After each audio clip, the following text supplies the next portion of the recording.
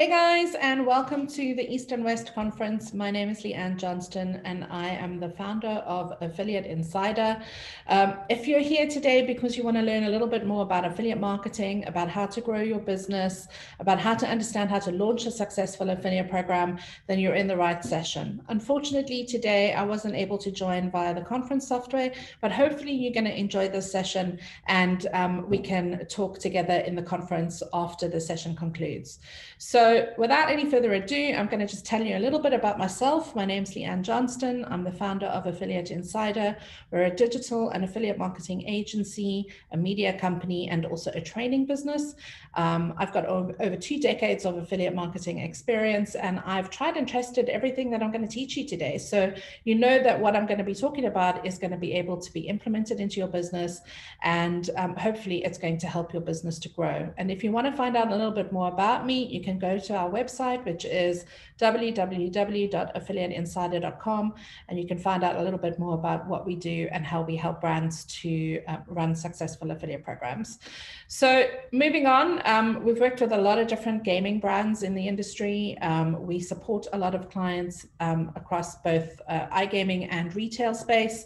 And we've helped a lot of businesses to grow successful affiliate programs. And what we're going to be covering today is why start an affiliate program for your business, what affiliate marketing is and where it's come to today, and then also why affiliate marketing matters for your business in terms of your marketing and acquisition strategy. So I'm going to share a couple of things that you need to know before you start your affiliate journey. If you're new to affiliate marketing and you want to launch a successful affiliate program, hopefully this session is going to help you to understand exactly how to do that. One of the things that our team always says is that Affiliate Insider is on a mission to help make affiliate marketing as simple as possible. And hopefully today I'm going to be able to help you to learn a little bit more about this.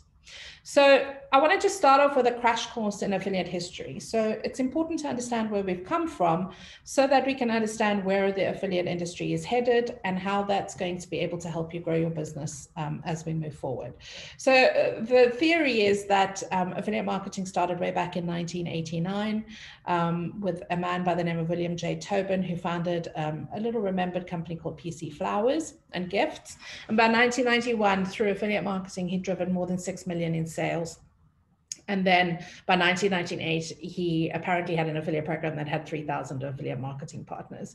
Now, on the right of the screen, you'll see a summary of what is known as the affiliate marketing landscape or the ecosystem that we currently work in.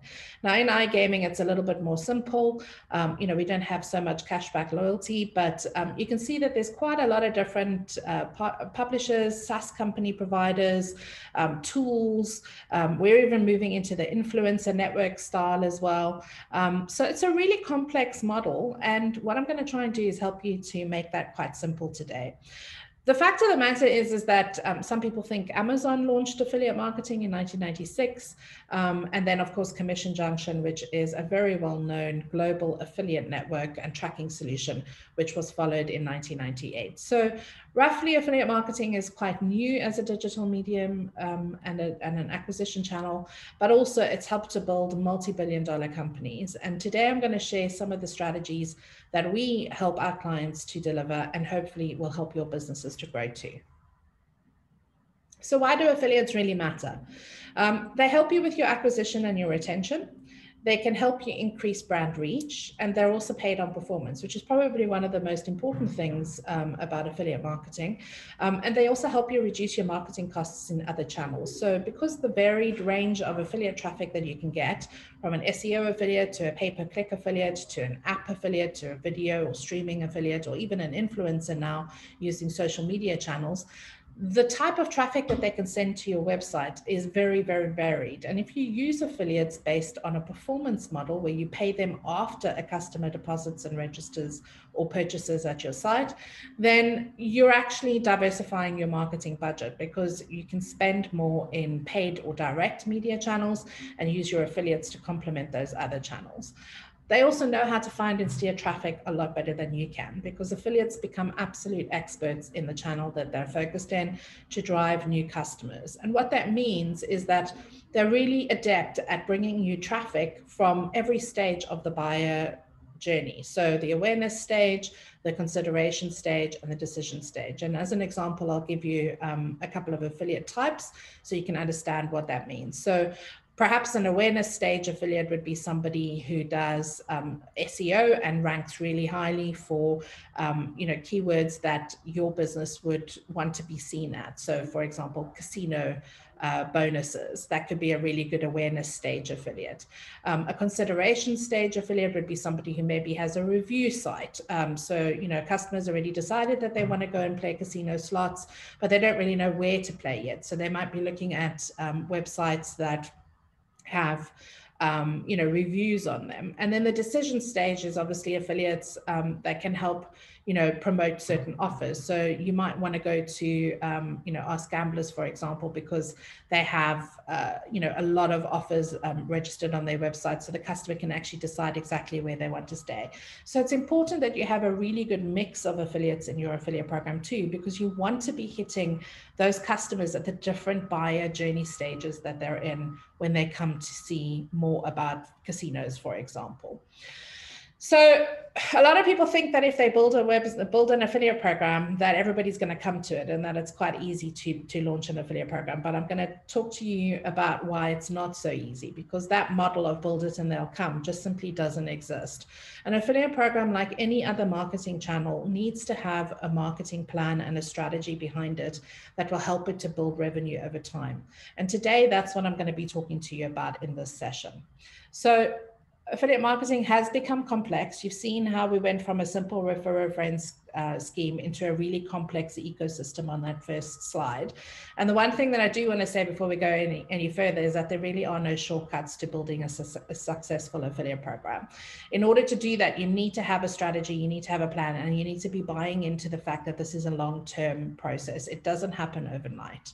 So I'm going to talk about the 3 things in this channel, in this session today, that can help you make the right start. So here are my 3 top tips to launch a successful affiliate program if you're going to be starting out and looking to work with partners to help promote your brands across the global landscape. The first thing is have a proper launch plan. So just like you would have a proper launch plan for your customers to get your customers to your website, I want you to think about having a proper launch plan for your affiliate program too. You need to know who you are and you need to know who you need. It is not always possible to work with every single affiliate based on the budget or the resourcing that you have internally in your marketing teams. So have you ever done a SWOT analysis of who your affiliates are and what it is that you can give to them? And what do I mean by SWOT? It's a really simple process that you can use to figure out what your strengths, weaknesses, opportunities, and threats are. And you need to do that from an affiliate's perspective as well. You need to be looking at how do you offer opportunities for affiliates to earn more money compared to some of your competitors. What are the threats that you face in your product, in your team, in your budget? What are some of the weaknesses that you have in your product, in your team, in your budget? And how do you overcome these things and convince affiliates to work with you? Once you've worked out what your strengths, weaknesses, opportunities, and threats are, you can start to build your marketing plan to actually get your program launched successfully and engaging the right types of affiliates. So understanding who your customer avatar is, understanding what types of traffic you need, whether it's online, desktop, mobile, people that are interested in crypto. What are the USPs that actually make up your program and make up the benefits that affiliates are going to want to get from working with you? Because if you're crystal clear on what those messaging and USPs are, it's going to make it very easy for you to find the right affiliates and to recruit them into your program to help you get started. The second thing that I want to say is build your affiliate house with bricks. So build your affiliate program with the end game in mind, a little bit like Lego. If you've got children, hopefully you play Lego with them or building blocks with them. But it's the same thing with your affiliate program. Make sure that you have the right technology solutions in place. Make sure that you are finding the right systems and processes that you can build your affiliate program on and around. If you need to go into multiple markets, make sure that you have reporting that gives you the right data and analysis.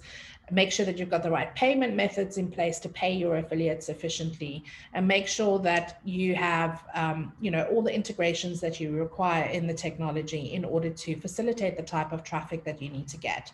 So it's very important that when you're choosing your technology, that you find the right tech that helps you to scale, because if you don't find the right tech, you're going to get stuck and you're going to have to do program migrations, and that can be quite expensive and costly because of the amount of data that an affiliate program gathers over time.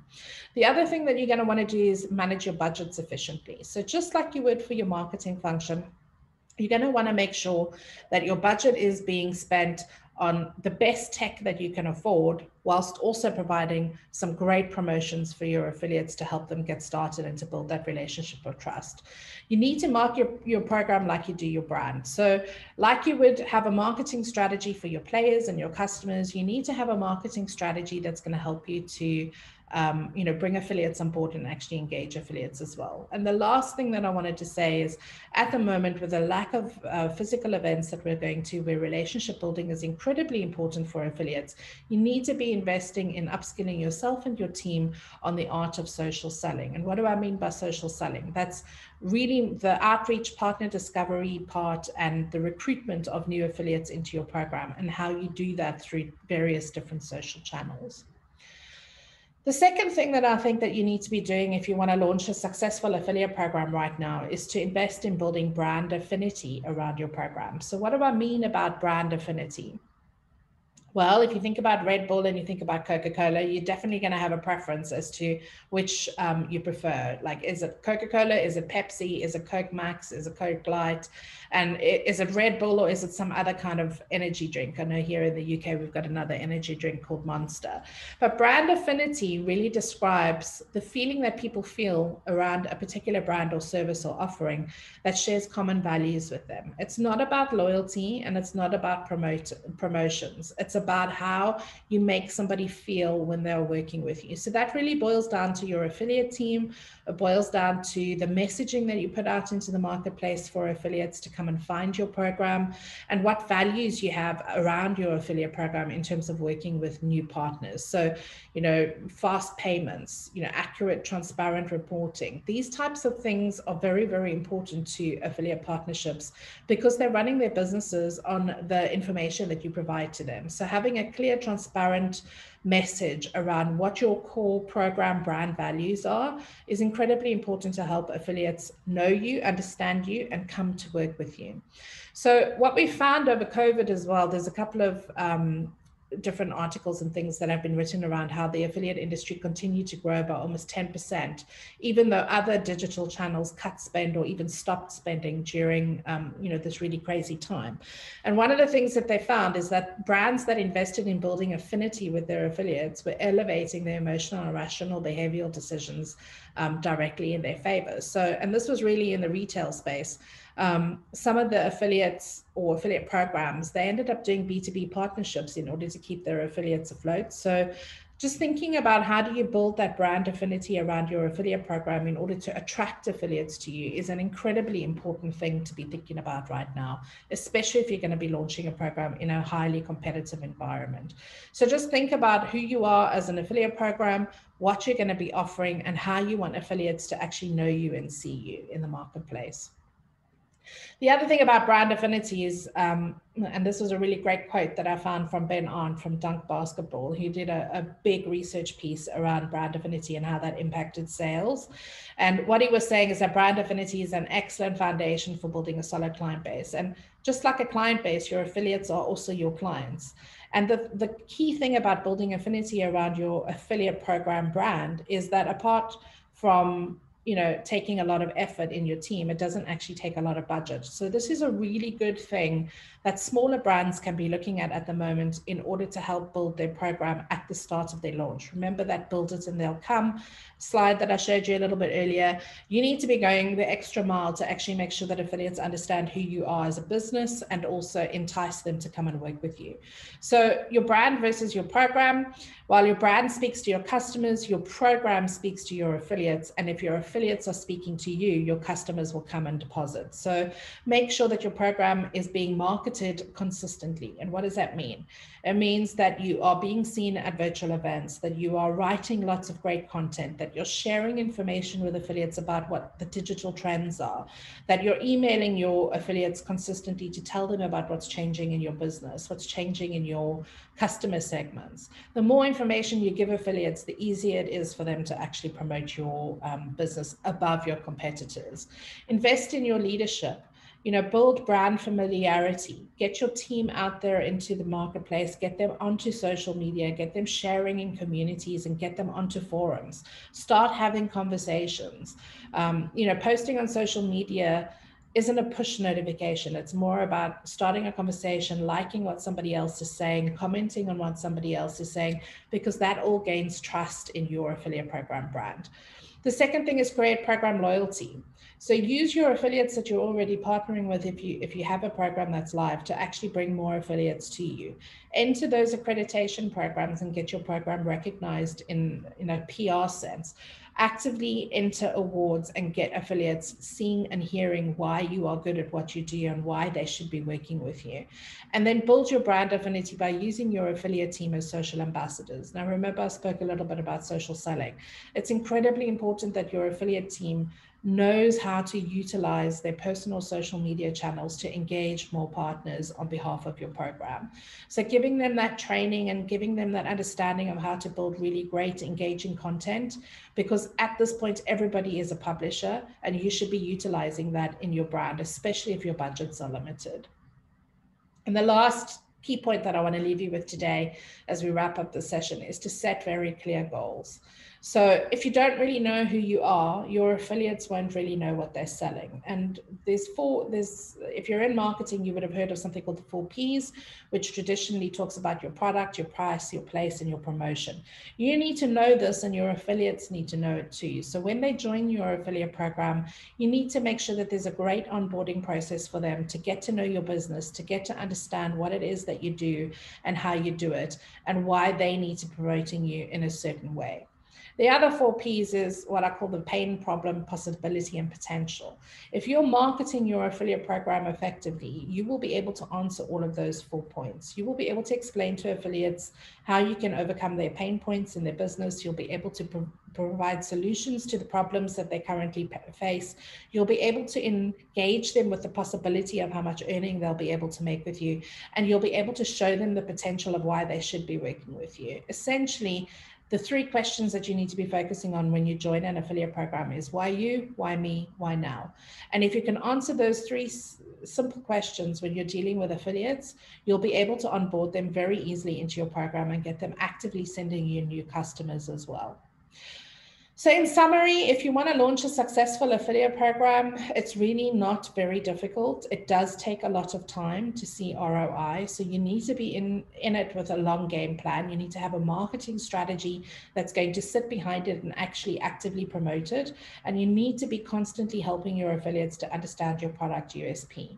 Even if you can't afford the very best technology in the system, get the technology that you can afford that allows you to scale. So look at your building blocks, look at your foundation that you're building your affiliate brick house on, and make sure that it's the best that you can possibly afford.